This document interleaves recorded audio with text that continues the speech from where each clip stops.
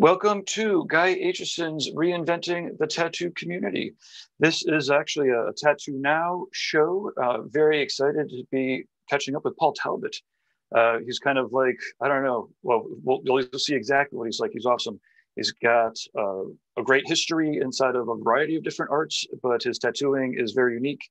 And he's always working on different content. He's got shows, and That Tattoo Show and Electric Modern Tattoo, I believe, is the series about his shop. They're both awesome. So I'm really excited to be catching up with him. I do want to let you know that, what we have coming up and how you could always tune into these live shows and the replays and whatnot. So this is a good time, if you're watching on the Facebook or the YouTubes, to share it around with people. Let us know in the chat room if it's working for you, because we are working. I was joking with Paul earlier. We all have like a million jobs now. So it's not only a host, but it's host and tech and ad reader and whatnot. So, okay, anyways, if no matter where you're watching this, the live shows could always be found at the Reinventing the Tattoo community. Head to either of the app stores, do a search for Reinventing the Tattoo, give it a download. It's really easy to sign up, and the event link is the first thing that's there. Often there are shows where you can beam in and join. Let's see here. I'm going to the script so I can figure out where the hell I am here. Looks like this is working. It's live now. Okay, perfect. If you are, okay, so we have all of these shows. We have seminars, we have discussion panels, we have interviews, we have drunk critiques. If you don't know where to start, you could always go to reinventing247.com. And there's anywhere between 2 and 5 replays happening at any given moment. And if you scroll down to the bottom of reinventing247.com, there is a spot for you to enter in your tattoo studio address and your artist information, answer a couple of questions, and we will send you the soon-to-be world-famous Reinventing sample packs. They include Cheyenne cartridges, they include raw pigments, a t-shirt from Ricardo, and other things that people are sending. I'm sending over some D-Lies Pro and some of the wraps, and yeah, I think there's some Reinventing stickers. Anyways, Reinventing 24/7 to check out, at kind of at random. There's a schedule there, so you can plan in advance, but you can check out the shows. Otherwise, just go to subscribe at the YouTube or the podcast. But again, the Reinventing Tattoo community is the best place to go. The weekly shows that we have, and it is amazing. We can't thank everybody that's watching and the people that are leading and contributing to these shows enough. On Sundays at 1 o'clock Eastern Standard Time, we have a Reinventing drawing group with Jason and Leeser. It is the Reinventing drawing groups encourage artists and tattooers to beam in to the Zoom link, and everyone kind of draws together, and it is awesome. It's people from around the world, and we're between 3 and 12 sometimes. So that happens 1 o'clock Eastern every Sunday, at 9 p.m. every Sunday now. Again, these are all Eastern Standard Times. We have the Tattoo Weekly, which is Lauren from Reinventing, Jake Meeks from the Fireside Tattoo Network, and I'm going to be on there from Tattoo Now. I'm Gabe Ripley from Tattoo Now. We will be covering some of the highlights of the last week's streams, because there's so many that it's great to kind of catch some of the replays, and we'll grab some of the highlights. We'll do some deep dives. Everyone's got channels from some like 10 years, I think Jake and I have been going on with these interviews and such.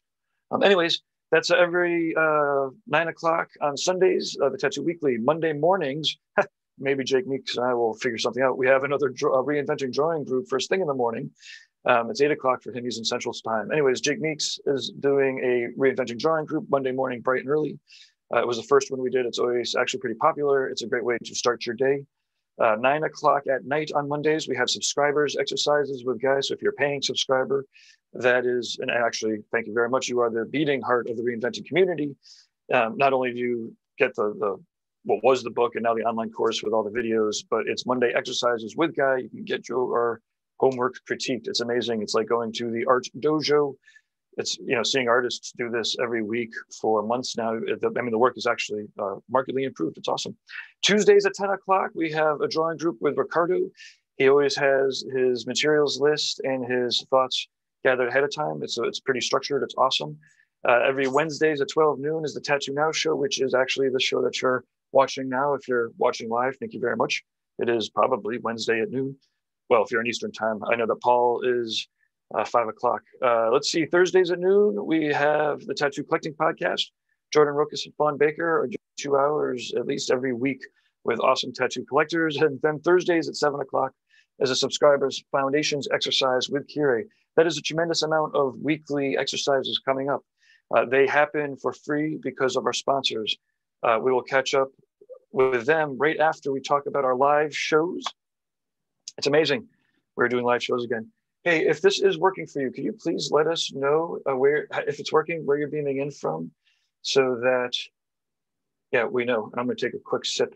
Doing these live is crazy. And I'm trying to keep up. If you watch Paul Talbot's That Tattoo Show, Paul and Chris, they have that thing edited and it's going back and forth. And I've been watching them like nonstop. So I'm trying to rapid fire this, but I have to take a breath. Okay. October 3rd to the 6th is a Paradise BYOB. It has got an awesome lineup. I have the video ready, paradisebyob.com. It's like $100 for the 4 days. It is a Sunday to a Wednesday, but if you buy them within the next week, there'll be a discount, a deep discount, because we want to thank everybody for coming on out. Anyways, there'll be lots of seminars a la carte that you could add on, or just enjoy the stage shows, because there's going to be lots of interviews, panels. There'll be a career critique. Of course, we're going to do a portfolio critiques, but this is a panel of awesome tattoo shop owners, and it'll be like you're doing an interview. It's almost like Tattoo Artist Shark Tank. You'll get interviewed by 3 to 5 tattoo shop owners. They'll look at your portfolio. They'll give you a full rundown of either why they would want you to guest at their shop or what you would need to improve to get there. Anyways, Paradise BYOB, it's like a Paradise show. We're putting it together October 3rd to the 6th, 2021. November 12th to the 14th, 2021. Pandemic allowing, we will be over at the Brussels Tattoo Convention. A fair amount of reinventing tattooers are coming over, a lot of your favorite streamers. And then Nick Baxter is coming over to do a seminar. Ivana will be doing a seminar. I'll be doing a seminar. And let's see, Mark Needlejig is coming over. He'll do a talk about the history of tattoos through the eyes of the needles. It's fun. Well, I don't know if he's actually going to call it that. That was what I came up with, but I think it's awesome. Anyways, it'll be Art Jam subscriber meetups in Brussels. That's Brussels, Belgium, November 12th to the 14th. February 5th to the 6th, 2022. Next year is Reinventing the Tattoo Live, coming from Red Tree /YouTube's compound. We are connecting with Derb, who will be hosting a range of, again, seminars, discussion panels, critiques. So there's going to be an art jam. The first day is going to be open to the public, so everyone will be excited to come on out and join some of the activities. And then the next day, the Sunday, will be a professional development day. So that's February 5th and 6th. Pencil it in. More details coming soon on that. Registration is going to be pretty reasonable, but it will be, you want to register in far in advance because tickets are going to be limited. Let's see, July 8th to the 10th, 2022, the Rock River Tattoo Art Expo, tattooartexpo.com. Rockford, Illinois. Cliff Breakers is an amazing venue. It's overlooking a river. Guy will be doing a full reinventing track in a theater. It's awesome. It's like designed to do lectures and stuff. So we'll have that running for the reinventing the whole time. About 100 tattooers. Rob, our other partner, will be bringing the tent talks. That's the July 8th to the 10th, 2022 next year. July 29th to 31st, 2022. Tony Urbanic, who does a lot of the machine seminars on reinventing, will be out there. Rubber City Tattoo Invitational in Akron, Ohio. And then last live event is October 20 to the 23rd, the Paradise Tattoo Gathering, Jimmy Peak. It's where we're doing the BYOB this year, but next year we're going to do the full-on tattoo show. That'll be the Thursday to Sunday. Okay, sponsors. Upcoming professional development can always be found at courses.reinventingthetattoo.com. The Canon is there. That's where you beam in for the Monday subscription. But again, there's dozens of hours of webinars and whatnot under the Reinventing the Tattoo Canon. It also has a business class. Andre Malcolm does a sleeve design. BJ Betts lettering. Bante Royal portrait classes. Courses.reinventingthetattoo.com. WorldTattooEvents.com is the most comprehensive website for tattoo conventions. And now that they're happening again and being postponed again, you definitely want to check it out. Get on their mailing lists. It's amazing. WorldTattooEvents.com. InkJetStencils.com. You do all of your prep, your tattoo reference prep on your iPad, or your stencil prep, on your iPad or your computer. And then you print out in the Epson tanks. Custom tattooers are printing out sleeves and back pieces in one shot on oversized printers, and street shops are printing out tons of different designs. They're awesome for doing like flash days and stuff too. Check it out, inkjetstencils.com. rawpigments.co, acrylic inks that don't dry out in the cup. They are vegan. They're not vegan free, they're vegan friendly. Rawpigments.co, they've got a lot of videos and they're doing interviews here on reinventing. D-Lies Pro, otherwise known as Dermalize, has a healing wrap that is designed specifically to heal and to heal tattoos. So if you're still using cling wrap, it's just like designed not to breathe. You might check out the videos D-Lies Pro in the United States, Dermalize in the rest of the world. Thank you, international trademark laws, for making us differentiate that. But one way or another, you should check it out. They've got videos, use it as directed. It's I've used it myself, and again, I get a healing rash with a healing wrap. This stuff, if you're careful with it, you know, comes off pretty good. Anyways, let's see, tattoonow.com. I am a computer geek now that reinventing is getting in order. I'm paying attention to the 100 websites we have. So if you have a website with me, get me an email right now. We could do upgrades. We are also taking on new search engine optimization clients. That's the SEO stuff, or CRM, client relationship management. It's actually even more important than who does your website is how you're interacting with your clients. That's stuff I really dork out on. It's like programming experiences. Anyways, tattoonow.com for geeky, businessy stuff. I also do consulting for tattoo shops. Last but not least, actually the foundation of the Reinventing the Tattoo community, one of the reasons why we are all here, is Guy Aitchison. Check out guyaitchison.com. He has been one of the at the forefront of tattoo education, as well as just tattoo application, and being an amazing visionary with his art and his tattoos. He's always pushing it. He's collaborating with everyone all the time. Not everyone all the time. He's collaborating with amazing people all the time. He's encouraging us, encouraging everybody to collaborate. GuyAitchison.com. His biomechanical book is amazing, and it is there for your viewing pleasure. I'm going to ask Paul to hop on here. If you have positive things to say, please let us know, let everyone know in the review sections of the podcast, of the YouTube. And if you have constructive criticism, management at reinventingthetattoo.com, or if you want to sponsor the show or bring us to an event, that's the same email. And Paul, thank you very much for joining us. I have my tea here ready. I have my kettle was going beforehand. I'm all prepared. I've gone the opposite direction. I went with coffee, you know. Awesome. You know, I definitely drink tons of tea, but I get into the coffee. I don't do it. It's and I don't think that the caffeine is the same, but if I don't have my tea, I get a headache, that's for sure. Yeah. I was reading the other day that stimulants help with ADHD. So I think if I was a kid born now, then maybe they would have said, no, you're an ADHD kid. You need to have a stimulant. So maybe that's why I drink so much coffee. I've kind of naturally worked out a way of surviving through it somehow. Yeah, you know, I'm always hypercritical. I'm like, why are you giving all these kids all these drugs? You know, I did fine just smoking weed every fucking few hours. You know, that'll work too. Yeah, possibly, right? Again, it's always the different chemicals behave differently with everyone at different times and different times in your life, and who knows what the hell works. But well, hey, thank you very much for being on the show. This is awesome. My pleasure, man. I don't even remember. You're one of these tattooers who has always been, creative. You've had a unique voice for kind of.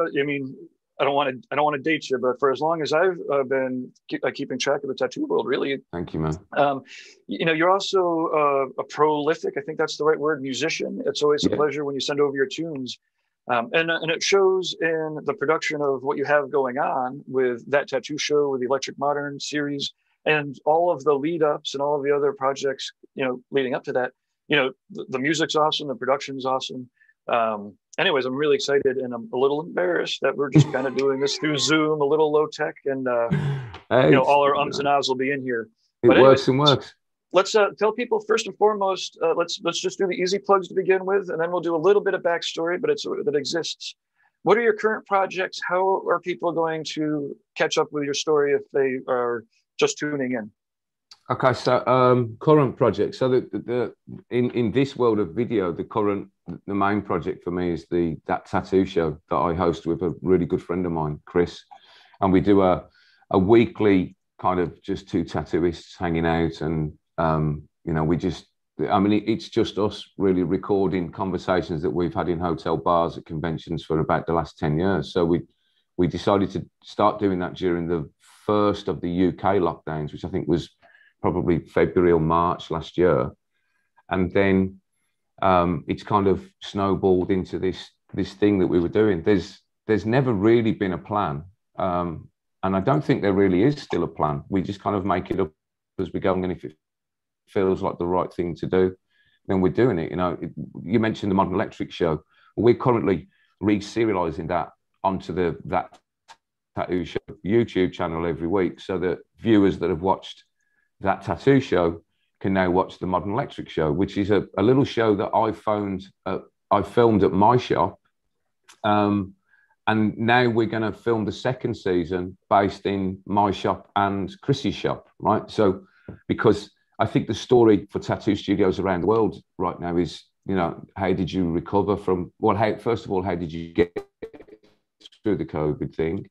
And then secondly, how did you recover? What's the route back? What's the route back for convention organizers? You know, I think that's the ongoing story for our industry. And I think it would be fascinating to watch two different people in two different studios that do different types of work reconfigure their businesses to, you know, because this might be ongoing for a little while longer yet, you know. So we thought, well, there's a good story there. There's a documentary. I've got to be honest, I'm not happy about being part of the story, but I think most of the world aren't probably happy about being part of that story. It wasn't part of the plan, you know.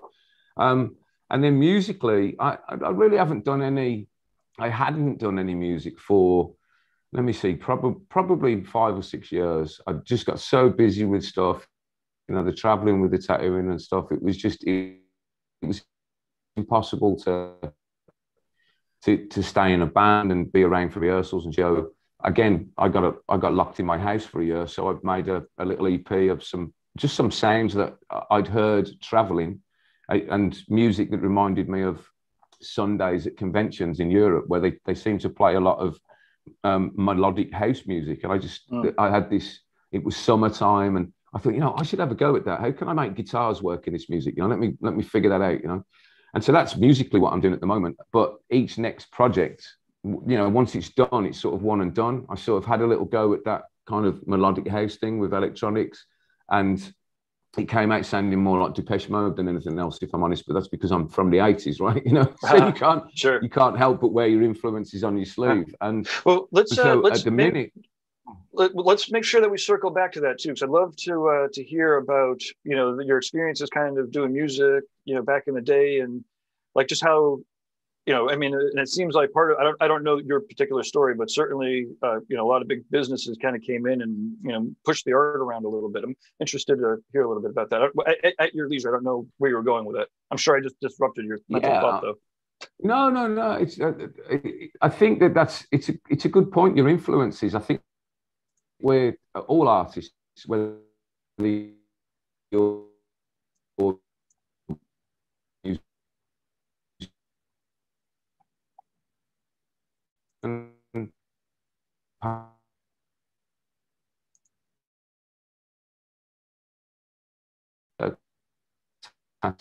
you're all this is what this is, and being the person you are, being there and no one likes it, at least you can stand by it and go, well, I did it because I love it, you know. So ultimately, you know, for me, these things, I started life in a terrible little punk rock band that nobody but the 4 people in the band liked, really, if I'm honest. I would jump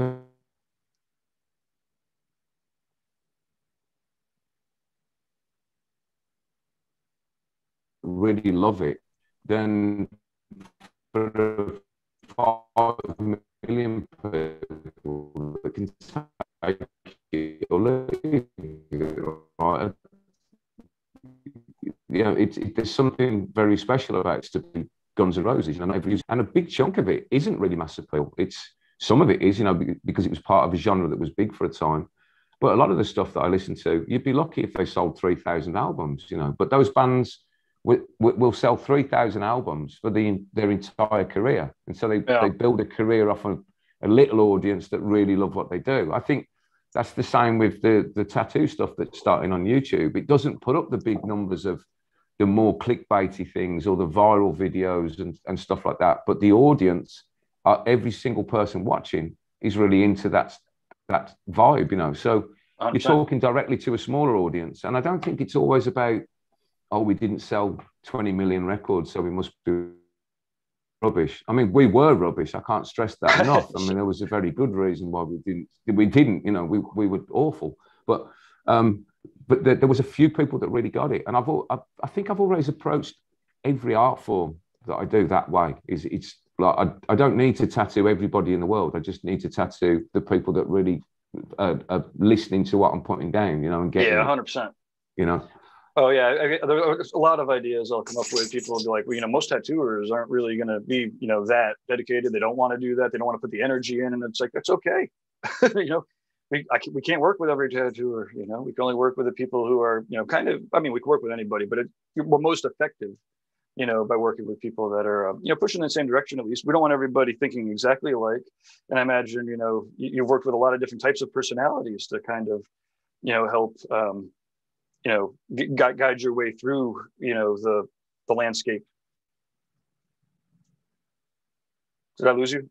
I feel like I'm talking to myself.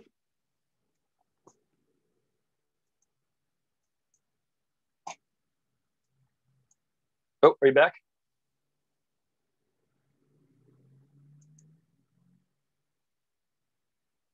Yeah, I'm unmuted now. I'm back now, man. It kicked me out for some reason. I don't know. Okay, well, it is still going out. It's actually, that's one of the beauties of using Zoom, is that because it's all cloud-based. Oh, you're oh, there you're back. Okay.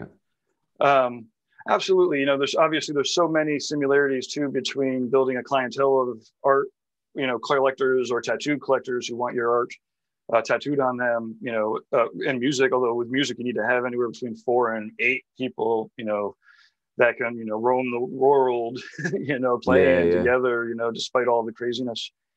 Tattooing really is an amazing art where it's one-to-one. Like, you don't need anybody else. You can use other people, and it's great to have other people do things. But you can just tattoo people and they'll come back with their friends. That's exactly it. How did you transfer over from the music career into tattooing?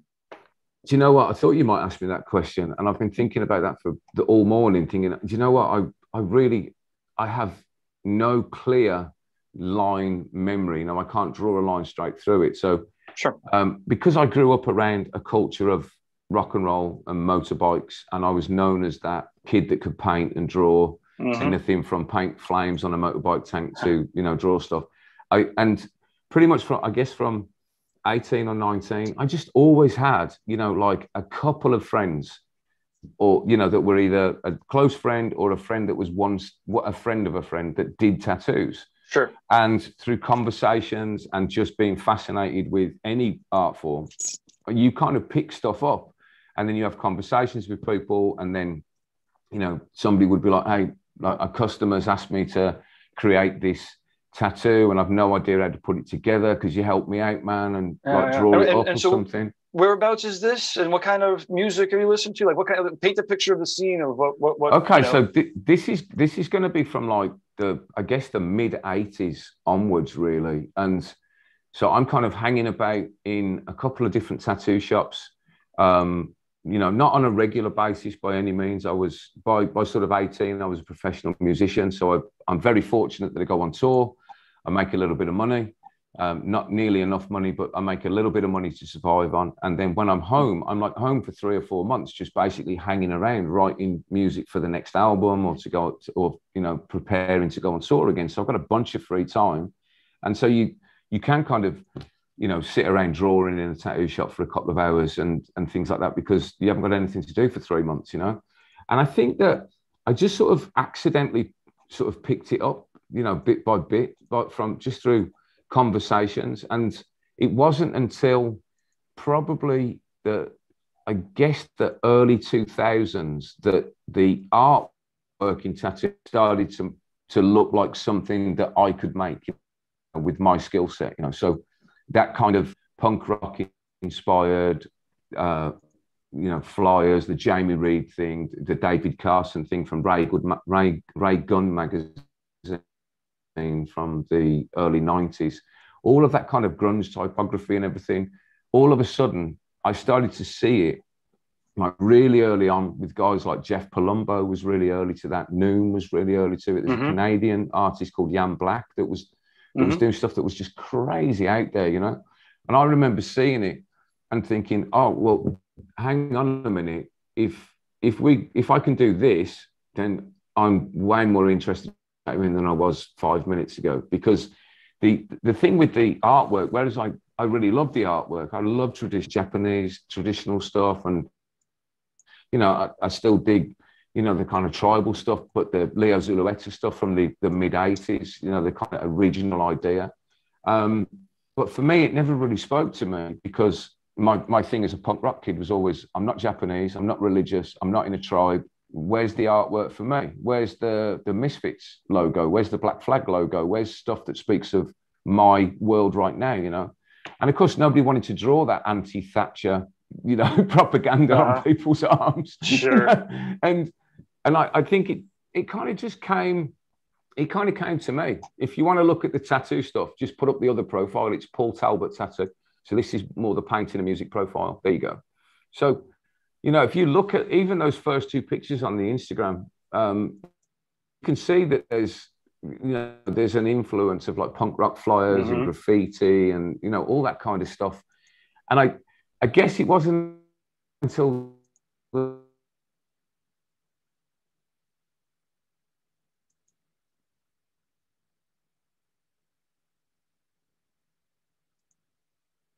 pretty amazing work here. We are having, we're back to having some Zoom issues, but we'll take the time to peruse.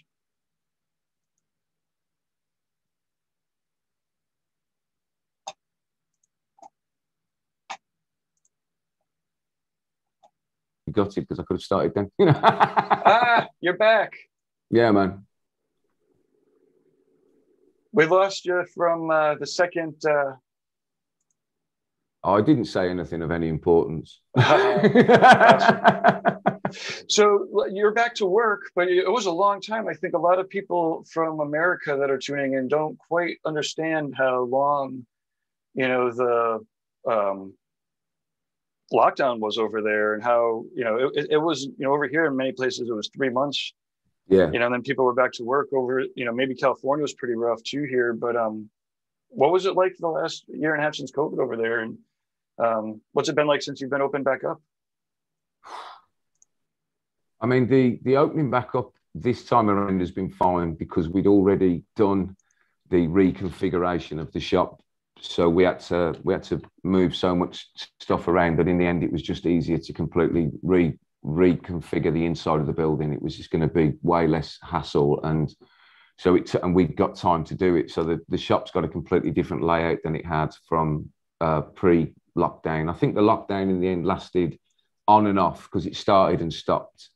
So that it sort of lasted for 8 months, 9 months, I think, something like that, if you added it all together. So I had a lot of time on my hands, and it was pretty difficult. It was pretty worrying for a lot of people. We were very lucky that I run the shop with my wife. Well, I say I run the shop with my wife. She runs the business with me meddling.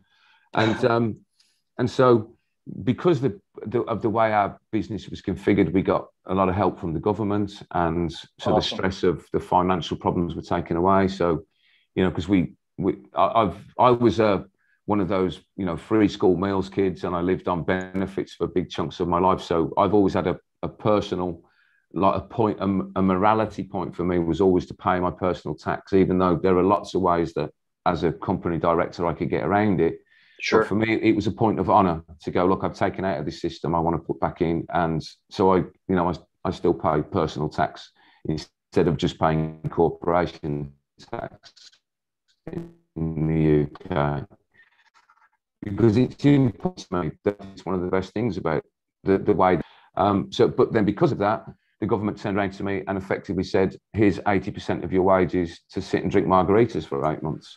So, amazing.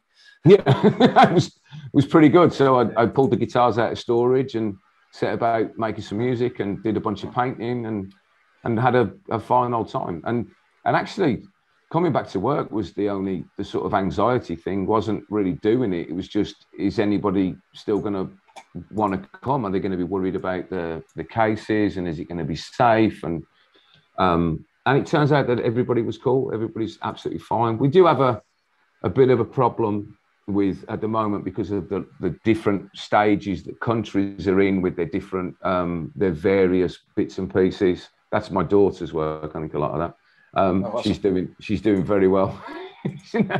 But I'd like to say it's because she had an amazing teacher, but probably not. She's Wow, just that doing is it all great. by herself. Yeah, it's clean, right? You know, Yeah. 19 years old, Gabe. Jeez, 19 amazing. years old.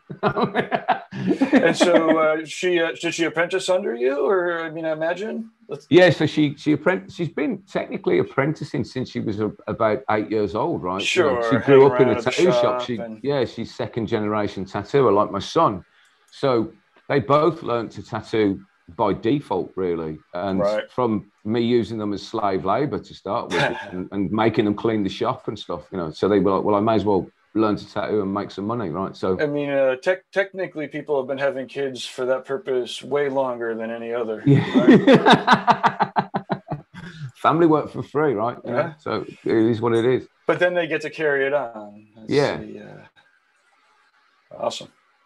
You know, so but the thing that was nice is it certainly from our point of view, because we run a custom shop, you know, so we don't do any walk-ins. Everybody there's got their own particular style. They do their own thing, and so of course the clients that are booked in that are coming, they've got this is Lucas, my black and grey artist that does that stuff. You know, he's our obligatory Polish artist because half of the UK there's a huge Polish community in the UK, and a lot of them are very, very good tattooers. You know, nice. Yeah, man. For sure. Okay, so we have a couple comments here in the chat room. Let's see. Well, somebody's here beaming in from France, and when I clicked on the translate, they said everything you say in French would be easier for me to understand. No parlez-vous français? Sorry, it's not very far away, but I did learn it in school, French, but the way it was taught was they just write a bunch of words on a board with no context and expect you to remember. Like it's like trying to learn a dictionary one word at a time. I'm like, it's sure, just not taught in a way that you can really do it. So I'm sorry, you know. Yeah, I did spend some time in France. Paris is beautiful. But I did learn a little bit of Spanish because I was a computer programmer. So I was programming a quiz for my Spanish data. So dame dos cervezas, por favor. There you go. May I have 2 beers, I'll have please. one of them as well. My friend learned how to say 2 for me also. Yeah. Okay, so Jose is asking, why do you like to tattoo flowers and roses? Or maybe presuming you do like to tattoo flowers and roses. Why do I like to tattoo? I think they're, as an object, they're really beautiful things. I think you can get endless variations in sort of flowers. The flowers that I do, not particularly roses, but the flowers that I do have got a massive Japanese influence. I think it's me kind of trying to pervert Japanese artwork into my own thing, you know, and trying to nod a little bit to my influences. You know, I think they're good for shape and organic flow.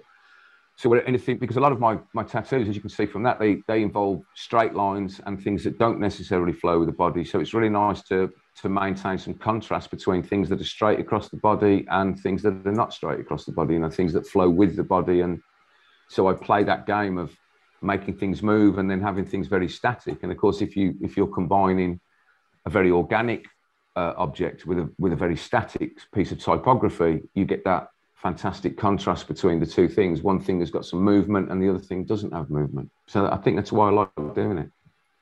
Yeah, these are beautiful. And now, how much of the, I mean, it feels like they're just kind of leaving the design into your hands. What does your client process look like to create these? Do they just say, here's my body part, go for it? Do they ask you for flowers or subjects or a little bit of everything?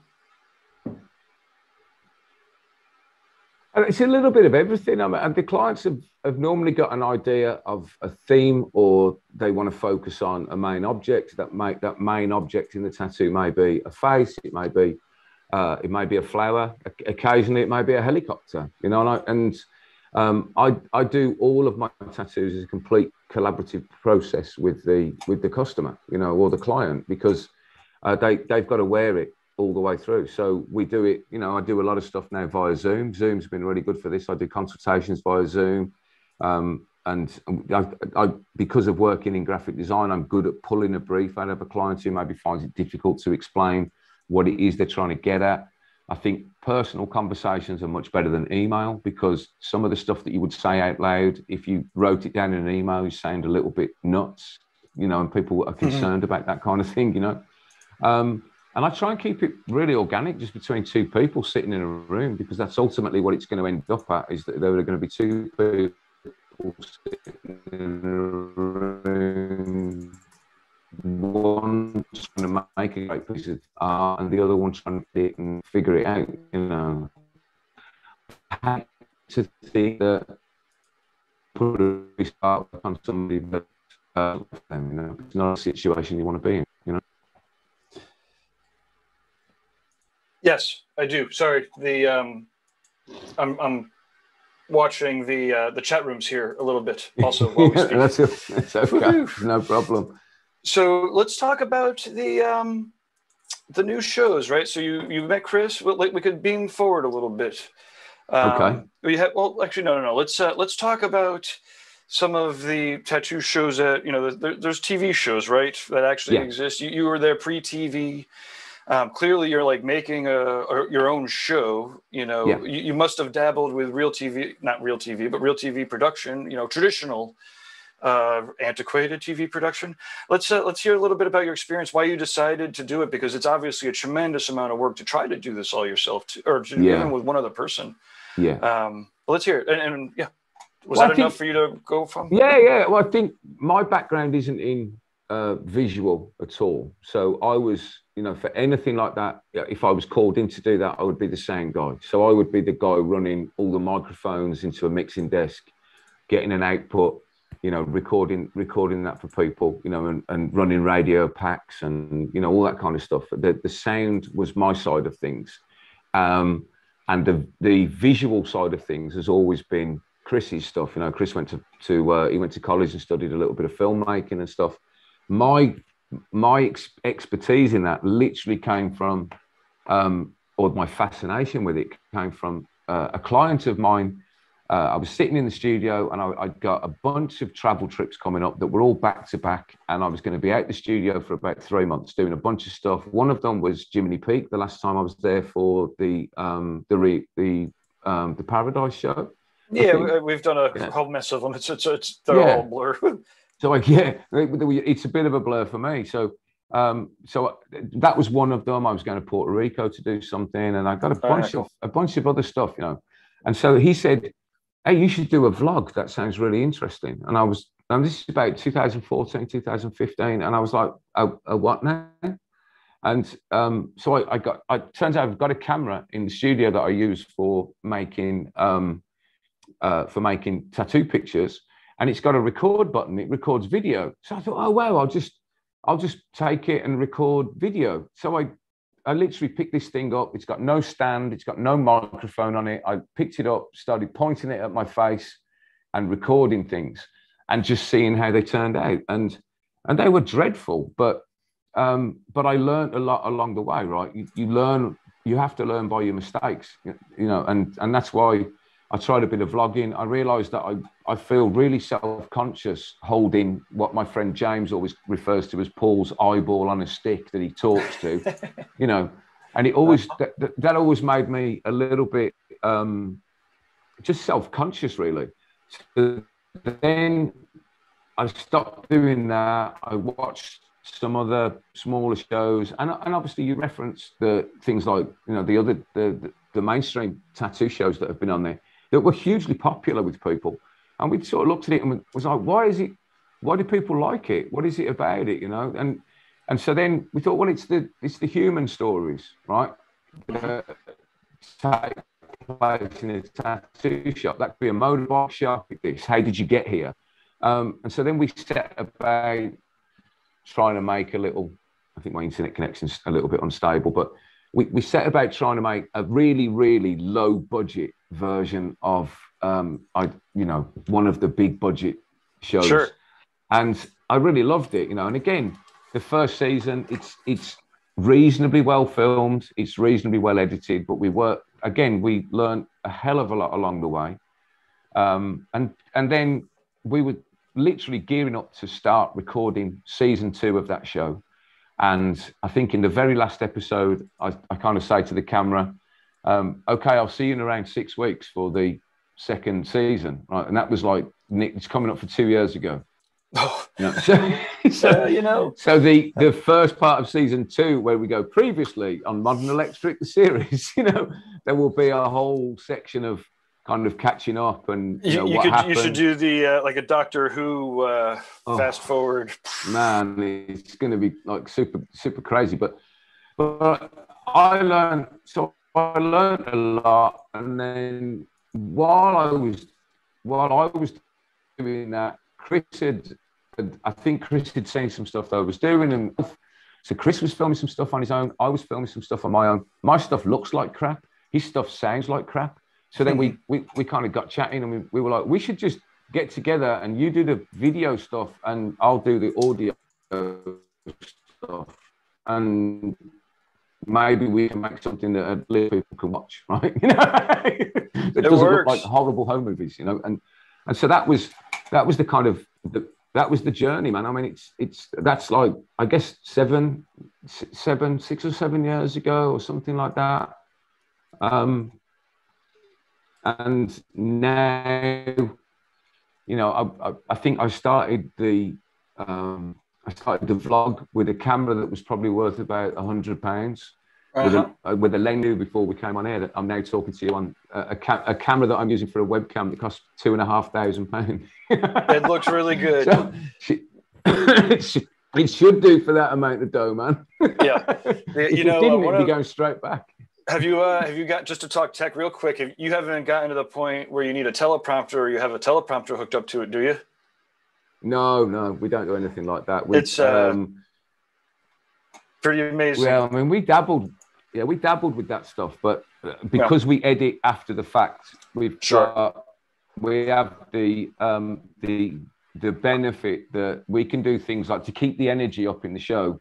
In between the bits that the audience actually see, we tell. Well, what we end up doing is telling just very rude jokes to each other to deliberately try and corpse each other when we're trying to do our little bits. It's become a sort of a part of the show. So that goes on sort of backstage, if you like, and I'm immediately kind intimidating. of currently putting together like a little. Yeah, I'm trying to put together like a little reel of like the outtakes for a little special sort of Christmas show or something of like, this is the stuff you don't see, Nice. So like it's going to involve just editing the punchline in because you like it's not fit for publication, that kind of stuff. YouTube will just pull it down. There's a couple of there's a high proportion of tattooers that are watching this that are interested in video, that are making some videos. Some of them are on Camtasia, some of them are on Premiere. How do you balance it? Like, part of me, whenever a tattooer learns how to do video stuff, it's like, you're going to be too fucking busy tattooing to do video stuff. Yeah. Like, how do you balance that between the two different skill sets? Because both of them take a long time. Yeah, well, for me, the video editing is pretty quick because I've spent at least a decade of my life doing lane-based editing in audio. So I'm used to, sometimes having 40 lanes of audio in Logic and cutting that up. So when you've got 2 lanes of video, which have got audio built in, actually, if you're used to us, when you look at the screen in Pro Tools or something like that, it's like this. Well, suddenly when it's like that, it doesn't intimidate me at all, right? So I'm probably best at the audio side of it and then the editing side because I'm pretty quick, and I use Final Cut because it's the fastest one that I've found to do what I do. And I know that there are, like, Chris is a big fan of something like DaVinci Resolve and Premiere, and I'm like, yeah, they're fantastic and they work, but this one's quick and it's a YouTube show. I'm not making Saving Private Ryan. I don't do a lot of these like whizzy-wazzy dissolves and stuff. I mean, I look at these classic movies and they're all just hard cut to hard cut to hard cut. And I'm like, so I just go through that stuff, cut out what we call all the fat, all the nonsense, get it down to that, and then work out, sort of 27-minute runtime for the podcast and then the reviews like Chris edits the reviews and I just do the audio on them. So, and I've got a really tight diary. My week is just scheduled out. As you found trying to schedule a time to talk to me, it's like, dude, I can't do anything for 2 months. So like, I know exactly what I'm doing every one of those days. You know, this has got to happen this day. This has got to happen this day. But I'm used to having, you know, that kind of thing with working in the music business. I worked as a sound engineer and played. So I made records with bands when I wasn't making my own records. So I had a pretty busy schedule there. So I don't mind that, you know, opening up my calendar and just every single day is full of stuff to do. I just kind of work through it. And again, I'm doing stuff I love, man. It's not like it's a job. I mean, nobody's ever caught me out for this. Nobody's ever figured out that Paul's just mucking about and we're paying him. Do you know what I mean? So, so for me, it doesn't feel like I'm working, right? Because it's funny. I mean, sometimes when I'm editing the tattoo show, I'm just falling about laughing at the stuff that I can't put in. There's like a whole other episode that I could put together that I'm like, no way, we'll be cancelled instantly. You know? Nice. Right. And then and Karen's probably like, are you laughing at yourself again? Yeah, you know, well, if I'm editing at night, I'm sitting on headphones just chuckling like a maniac, and she goes off and watches the Kardashians or something, you know, and does that instead. Hey, so I've got a message in here from the Reinventing the Tattoo app. Whitney D says, thank you for being such a force in the industry. Well, am I? Well, thank you. You are a force in the industry. I'm wondering what machines you're presently using and how you feel about the machine evolution into wireless pens. Okay, so I'm currently using 2 wireless machines. I've got one that FK Irons made, which is the Flux, and I've got one that Cheyenne made. I've got the 3.5 mil. I think it's called the Soul Nova Unlimited. It's just the black pen shaped one. I don't pay a lot of attention to the names of things and stuff. I use the Flux I use for most of the gel lining, most of the color packing and shading. And then I really like the Cheyenne for black and grey and more of the soft stuff because it's an inherently softer machine. I detest the control system with a passion, but it is a very, very good machine. So I kind of have to live with it for for that reason, unfortunately. I have spoken to Cheyenne and I'm hopeful that they'll put some kind of user feedback system on it so that you at least have an idea of what voltage the thing's running at. But ultimately, it's so good of a machine that I love it for the job that it does, and I put up with that, that Harry Potter one thing, that just drives me mental. I would just prefer up and down buttons for more voltage, less voltage. That would be plenty. But I think the wireless thing is just the logical next step, right? To go there. The only thing I don't like about it is I think as early adopters, like all early adopters in any technology, we know that these machines are going to come down in price really sharply once the R&D phase is finished. It's once R&D has come down, then these machines are going to drop in price. So I think you're probably playing a little bit over the odds for the machine at the moment, but I think it's worth it. Particularly with the tattoos that I do that tend to jump body parts, where I'm forever having to kind of move my bed around and move my client around. These days, I can just leave the bed stationary and just kind of walk around the client with the wireless machine. So I find that I've found it genuinely a bit of a game changer for me. It just gives you that freedom to just really, really sort of walk around and do what you got to do. And I like them. Sorry, another question and kind of similar, somewhat similar. Clearly, you've had a lot of experience tattooing and doing art with your body. Do you stretch? Do you have like an ergonomic chair? Like, how do you do anything to keep your body in not achy format, or do you just have an achy body? Yoga every day, every single day. Yoga. Actually, I picked up the yoga tip from Derb Morrison at the Paradise, one of the Paradise gatherings. He was doing a yoga class. And me being the typical punk rocker, I was like, oh, hippies, look at the hippies, And then I kind of looked into it and went, do you know what? He's got a really, really good idea there. That's a genius idea. So, I do a bit of stretching and a bit of that. I think if you can keep yourself supple, because you don't really need to be strong to tattoo, right? But you need to be supple and flexible, and learning the don't move the bed. Put your bed in one place and never ever move it. Get the client to swap ends on the bed or move your tattoo station around. Don't sit tattooing upside down.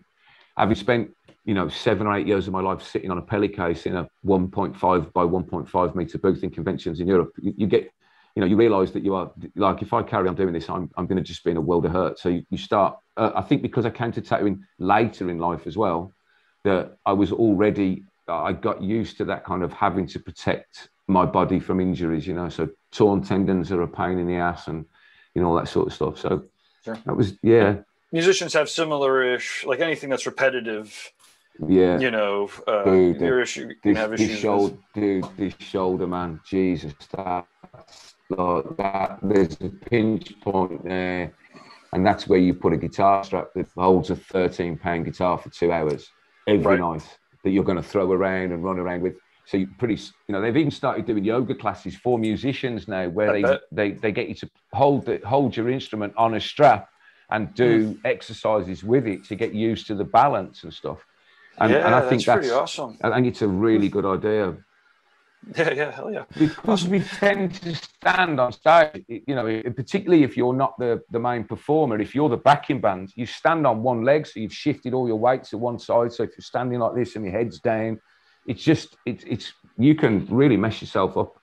So yeah, yoga and stretch, eat healthy. I'm vegan, I'm teetotal. Okay. All of that sort of stuff. Because I think it's important. Especially as you get deeper into your career. That stuff's going to start hurting. So don't get there in the first place. Look after yourself on the way there, and look after yourself in here. Because tattooing is a solo job, right? You tend to only get negative feedback. Nobody really gives you the good feedback. We all kind of want people to say nice stuff, but we all only remember the bad stuff that people say. And that is the nature of the internet, that it is a bit vicious at times, and it is what it is. And you have to rise above that stuff and figure your route through it, right? 100%. No doubt about it. And, the thing is, with tattooing, especially, just due to the nature of tattooing, you're helping people become who they want to be, and then as a practitioner, as a tattooer, like, you are spending every day helping people become who they want to be, for good or bad, whether you're conscious of it or not. And, so, if you get a significant amount of success, again, whether you acknowledge it or not, you actually have like a real amplified voice, in a respected position in your community. And so sometimes we'll see, and sometimes I've been part of it, I'm sure you have too, when we're growing up, all of a sudden we're getting a little bit more, our voice is amplified a little bit past our maturity or skill level, right? So then all of a sudden we have to adjust accordingly. But tattooing really does let you be who you want to be. So if you have if you haven't worked on yourself, if all of a sudden you're going to all of a sudden amplify things that are not good to amplify. And I mean, I've definitely experienced that. For me, I was in a really funny place. I'd started doing these weird tattoos that nobody in the world of tattooing really got. It was just a bit strange. And then probably 2 or 3 years after I'd sort of put this stuff out, and I was looking at Noon's work and Jeff's work, and I think by then probably Loic's work as well. And then the trash polka term came out, and then that kind of it kind of upped my that kind of thing to suddenly be this side. I was just sitting punk rock kid, just scribbling in my tattoo studio, right, and going. All of a sudden, people are like, well, what do you think about this? What do you think? Do you know what? I need to spend a little bit more time in this world before I start talking about what's right and wrong with this. You can't walk into a community, like literally open the door and go, all this is wrong. Because, quite rightly, people go, well, who are you?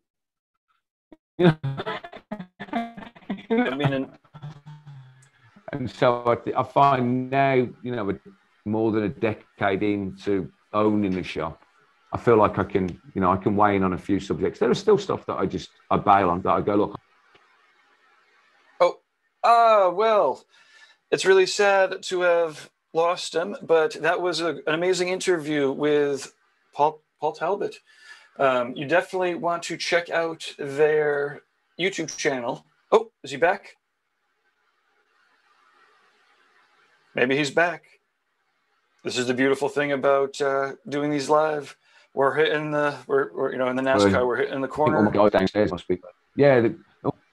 And I think where do you get to? back on the track. Yeah, sorry.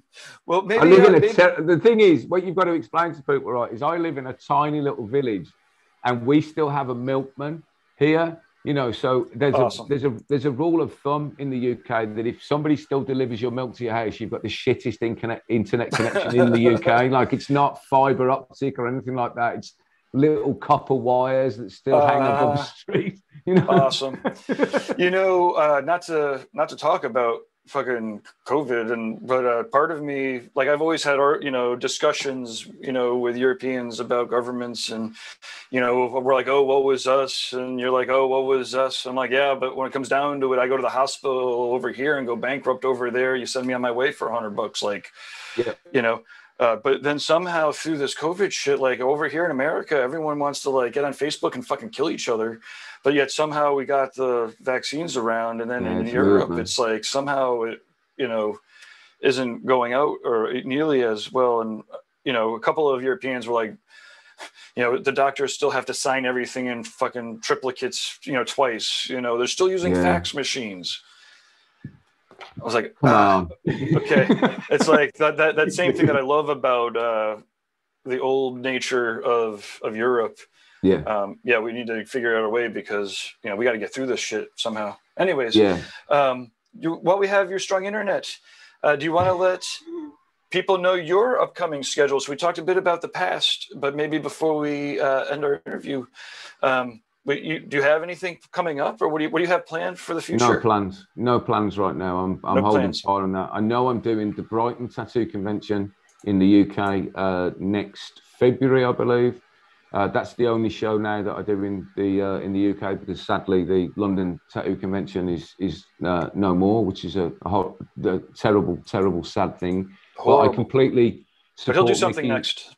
Yeah, I mean, I completely support Mickey and his decision. We spoke via email, and I get it. I totally get it. But I can't help but lament the loss of it, because I'm biased, right? But I felt like it was the best tattoo show in the world, But I'm massively biased. It's hard. Like, it's hard not to, like, London and Paris, there's some great shows other places in the world too, of course.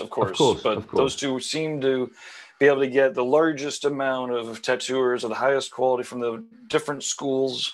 Yeah. And people didn't seem to be fighting each other there. Sometimes, everyone wants to get along with Mickey and Tintin, right? I mean, the thing about London was the only tattoo convention that you could go to where, and this happened to me, I was on my way to my booth, holding a cup of tea, and in the journey from the front door to the booth, my booth, I had a conversation with Jack Rudy, a conversation with Philip Blue, and a conversation with Robert Hernandez. Mm-hmm. I mean, and I'm like, boom. Why do they let me come to this show? I mean, these guys are actually legends. Sure. Jeez. No, that's. Like, if you want to be intimidated, that's a building to sit down in and go, yeah, I can tattoo too. Agreed wholeheartedly. I remember I met Philip for about 2 minutes, maybe. Well, actually, it was probably more like 30 seconds. I waited for like 15 minutes, and then I gave him the Paradise packet, and I was like, we're doing a tattoo convention in Western Massachusetts. I hope you come. I love you. You guys are great. I love you. Okay, I gotta go. Bye. And I ran away. And I was like, oh my God, I can't believe I literally came over here. This was probably like the main thing I was supposed to do. And I fucking, fanboyed out and ran away. Yeah, we all do it, man. I mean, those are guys that I never thought I'd be able to do what they do in a room. I mean, I still can't do most of what they do. I just do the Paul stuff. But I mean, to see them and then stand, and kind of speak to them for a few minutes I mean, you can't help being a little bit of a fanboy. I'm walking away going, I was just talking to Zach Ruby. I can't believe it. And he knew my name. Yeah. I didn't even have to tell him. You know, it's kind of nice. It's just crazy. No. Well, you do also get credit, right, but, for lasting a long time. Yeah, I mean, you know, you get this far in, and you've got the grey hair to prove it and stuff. You know, so it's good. So beyond Brighton. We're not making any firm plans until we're sort of, I guess, this point next year, and then we'll start thinking about getting out to Europe again, seeing some friends, and getting out to the States and doing some stuff. You know, I've got a bunch of friends all across the States. I know I've got American clients that are desperate for me to get out there, and got to take it as, you know, as steadily as I can, because you know, at the moment, for instance, for my European clients to get a tattoo from me, they'd have to fly to England, self-isolate in a hotel for 10 days, get tattooed, or pass a COVID test, then get tattooed, then fly home, self-isolate in another building for 10 days, and then they can go back to work. I mean, is that the same thing with vaccinated people too? Or? You know, so we've... Yeah. And it's like that with vaccinated too? You know, so yeah, I mean, it's the kind of the rules seem a little bit fluid at the moment. They're doing more announcements, I think, in the coming couple of weeks as to what the travel arrangements are going to be. But we just felt like the safest thing was to go, do you know what? Like, let's look at it again after we've done the Brighton show in the UK. And if there's the ability to travel, then we'll travel. Because I love it, I still love it, and I love getting on a plane and still learn something brand new. I walk past the booth and somebody's doing something that I'm like, oh, I didn't think of that. I could, you know, I mean, that's what I love about, you know, for that human interaction. You know, I mean, I tell people all the time, like both my kids, when I was teaching them, I was like, look, conventions happen because tattooists don't generally play golf. Right? That's our golf course, right? It's where we do a bit of business. It's where we meet some friends. It's where we pick up some tips. It's where we make connections. And I think it's a huge part of the scene, you know, and I just hope that we can keep that scene alive, because that's got to be a nightmare for those 6 guys in the shop. I mean, to get 60,000 people in Brussels or something. Like, if that show goes ahead, man, you'll see that show is huge. Like, I've worked. Well, this year will be a little bit smaller, I'm sure. Yeah, it'll have to be, man. I mean, that was that was on a Sunday at 4 o'clock.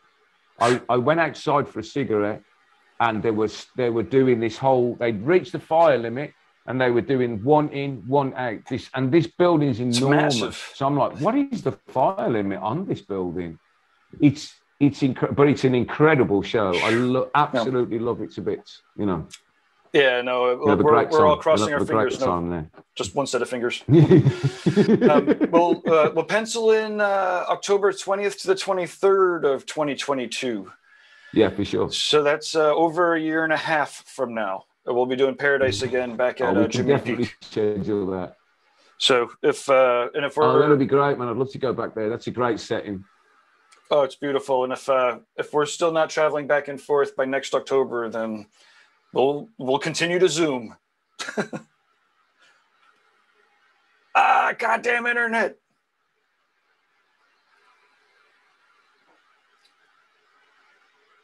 Well, Paul, if you're still there and we're not talking over each other, this was a great interview. I appreciate it.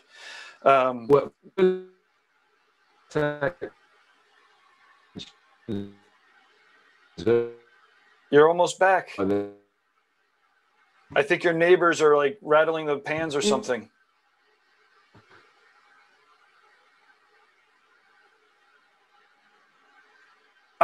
There you are.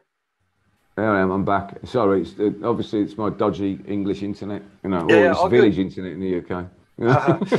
Why don't we? You want to do? I'll feature you, and then if you want to look into the camera and do a fantastic closeout, then we'll see if the internet lasts. Thank you very much for watching. I'm Paul from That Tattoo Show, or I'm just Paul, depending on what you're doing it. Thanks for having me, Guy. I really appreciate it. And thank you, Gabe, for putting up with my dodgy internet connection and chatting to me and not asking me awkward questions. It's been really good fun. Watch all the stuff on this channel. These guys are putting out some amazing content, and it's really enjoyable to watch. And sit back, have a cup of coffee, and enjoy loads of good tattoo content. Okay, you have to let everybody know the exact ways to get in touch with you. Otherwise, they won't know, or they might not know. Oh yeah, or just put Paul Talbot Tattoo into your search engine, and it'll all come up. Don't worry about it. I know all about that sort of SEO business. So just put my name into your internet search engine. Add the word tattoo to it. Otherwise, you get some weird model guy that seems to like wearing white underpants a lot. Make sure you add the word tattoo, and you can find me from there. And you can hit me up on Instagram, send me direct messages. I'm on Facebook, I'm on all them sort of things. Or just go to the YouTube and message us on That Tattoo Show YouTube channel as well. Perfect.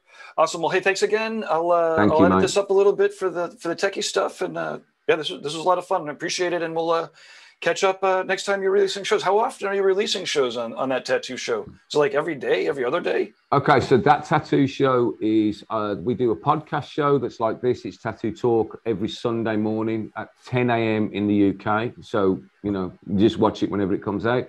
At the moment, on Monday, we're serializing the Modern Electric Season 1 every Monday. Chris generally has a product review that goes out every Wednesday. So there's normally 3 pieces of content a week. Yeah, we're working hard. Yeah, if you figure out how to keep it sustainable, man, you're going to kill it. I mean, you're already killing it, but it's exactly that, as you were saying, and ultimately, if wrapped up in one, it's like just do awesome stuff consistently over time. That and to your point, like if you appreciate it and it's good enough for you, and you have high quality standards, then even if the people aren't there right away, they will eventually find you. So if you build it, they will come. Sometimes that might just they might come in a decade later. I mean, sometimes it takes time, but but the good thing about that is we keep getting better at it, so they don't watch all of the dodgy stuff from the beginning of the channel unless they go back and do a deep dive and go, God, these guys have got better at this over the years. Well, with 3 new awesome pieces a week too, it's that's enough to keep it going. But anyways, thanks again, and we'll catch up in the very near future. Okay, mate. Take care. See you soon.